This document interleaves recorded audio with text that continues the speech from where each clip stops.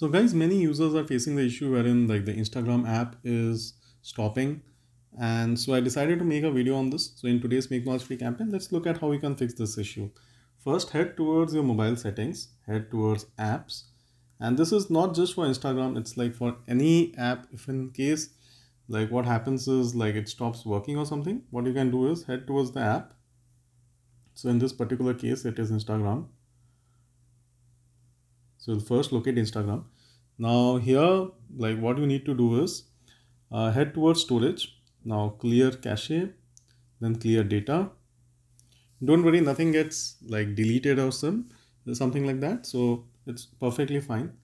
Now simply go ahead and force stop the app. So nothing changes or something like that. Now once you have done this, go ahead and restart the phone if possible. So simply go ahead and restart the phone right now.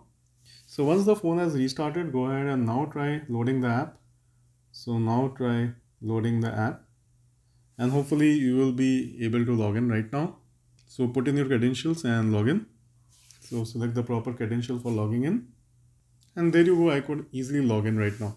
Well, in case this doesn't work for you, what you can also do is head towards Play Store and here check if there is an update possible. Now go ahead and update the app. One thing which has worked for many people is in case like all of this is not working, simply go ahead and uninstall the app and then simply install the fresh version of the app.